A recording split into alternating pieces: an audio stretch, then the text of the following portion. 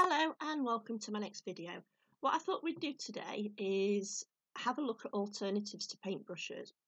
There's loads and loads of things around the house that you can use to paint with, so it doesn't necessarily have to be paintbrushes. They can sometimes work out quite expensive, so alternatives are fantastic, particularly for the children because they love exploring new textures and new ways to do things.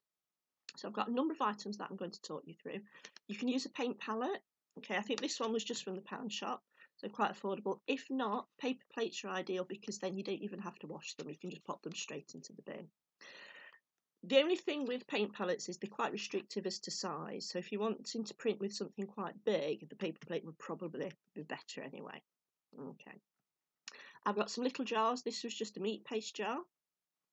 Some toilet rolls, kitchen sponges, cotton buds, and I've got an empty pop bottle here. Okay, so I'll show you what I'm going to do with each of them. Okay, so let's just move some of these out of the way. Okay, so I'm going to start off with the cotton buds. I think we'll do a tree. The cotton buds make a nice pattern for leaves and things. So I'm just going to draw a tree shape. Now I'm doing this upside down, so let's hope it looks vaguely like a tree. There we go. So there's your tree pattern. I'm going to pop some green paint into the palette like that. There we go. And then use the cotton buds. Okay. When you put them together, have a bundle together, put an elastic band around, but make sure these are fairly level. Otherwise, you're not going to get all of them printed onto the paper. Okay. So I don't think I want them overloaded with paint, so I'm just knocking a little bit off in the palette, in the segment in the palette to the side. Oh, look at that. That looks great. Let's just finish our tree off.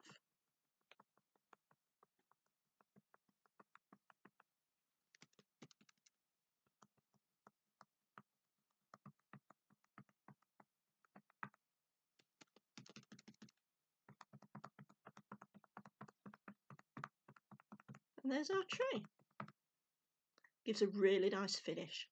So that's the cotton buds. Let's just pop those there out of the way. Let's move our tree out of the way. I'm going to use a similar technique, but I'm going to use the pop bottle. So I think for this one, I'm going to do some blossom on a branch. Okay, so we first of all need to draw our branch. I'm going to do this one facing me and then I'll turn it round so I can see what I'm doing.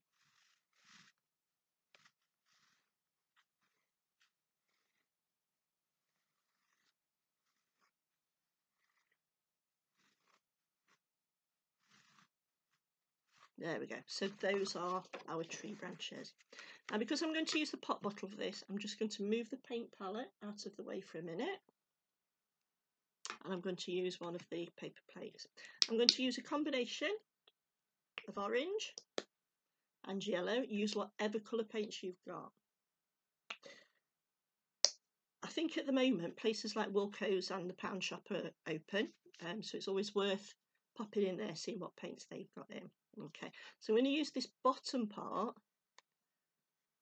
of the bottle. Okay, now I've seen this, but I've not tried it myself, so let's see what this looks like. So again, don't overload it, take a little bit off.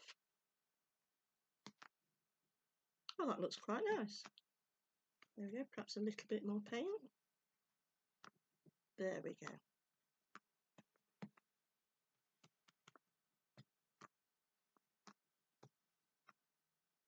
You can use whatever you can find in the house. Kitchen is always a good place to start. Use whatever you want for printing. There we go. How great is that? Excellent. Children are going to have loads of fun doing this. Excellent. So let's just move that one out of the way. I'm going to make sure I don't get any of this paint anywhere. Just pop that right back there out of the way. Okay. So the next one I'm going to do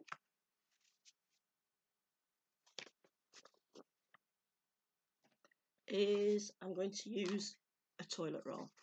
Okay. Now you can do two things with this. You can either, because I'm using black paper, which is white paint, and this will show up really nicely, fantastic for things like fireworks. You can also use the oranges, yellows, bright colours, that sort of thing. Okay, so let's just spread this out a little bit. So you can either use the toilet roll to make a circle, like that, or the other thing I've done is I've cut it down. Okay, so about halfway, really, really thin strips. Okay, we're just going to fold these out. Lay it on here so we can fold it out properly. There we go. I think I'm just going to need, actually I can use that. Let's pop a little bit more white paint on here.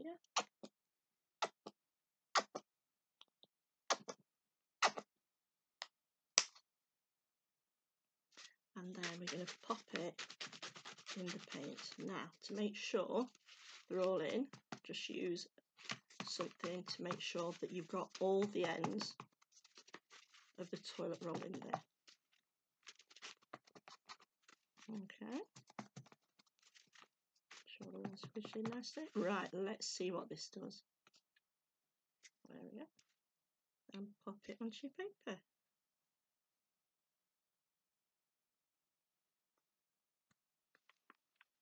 Oh, how fab is that? Looks a little bit like a dandelion clock. So you can do this. You can make these strips smaller if you want to. You can make them wider. It's entirely up to you how you want it. That gives us a really nice finish. Really like that one. Okay. Let's move that one out of the way.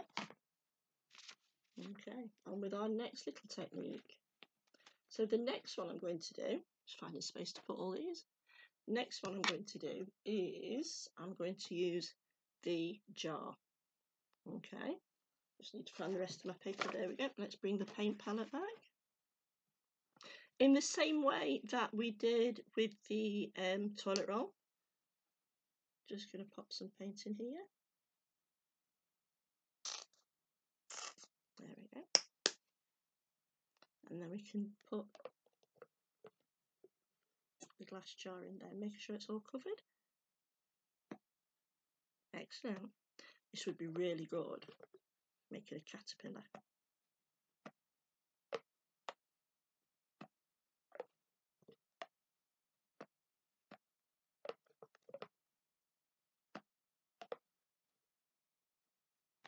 There we go. So our caterpillar just needs an eye. You can see that.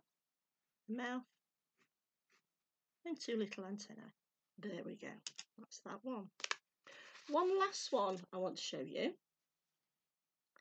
is using a kitchen sponge. Now there's a number of things we can do with this. We can either use it whole, and don't forget we've got two different textures here, or we can cut it into shapes. Let's cut this one just into a little strip. There we go. Let's put some orange paint in here, I think.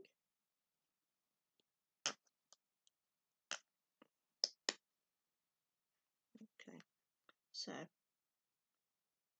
okay, there we go. So we can make bricks.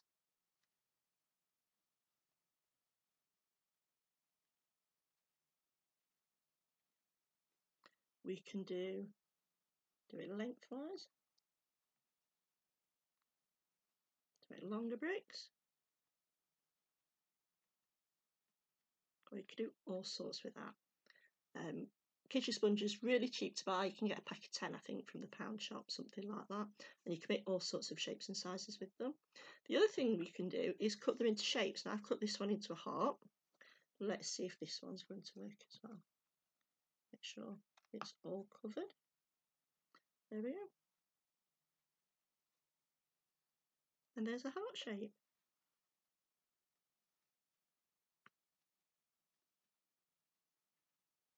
Excellent. There's loads and loads of things you can use to print and paint with. You can use the cotton bud singly as a paintbrush, so you could do some fine lines with them. You can cut the sponges into different shapes. You could print with corks or anything like that. Anything you can get your hands on. You can make shapes out of cardboard boxes, anything you want really. It's just a case of finding something to keep the children entertained. Thank you for watching. I hope you enjoyed it, and I hope you can join me again soon. Bye bye.